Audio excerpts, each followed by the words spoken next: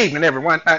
This is Big Pinky, and we tonight I'm joined by a special guest, a regular on the show. I'm joined by Miss Monique. Monique, say hello to the people for me. Well, hello, everyone. Oh my goodness! Oh my goodness! My goodness!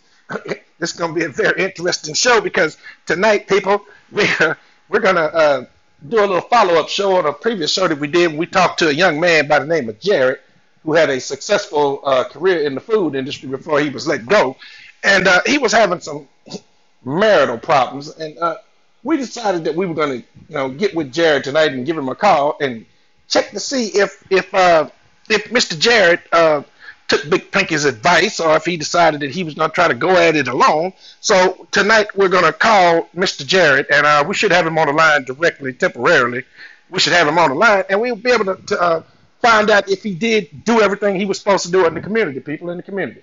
All right, so uh, before we get started talking to Mr. Jared, Monique, Yes, darling.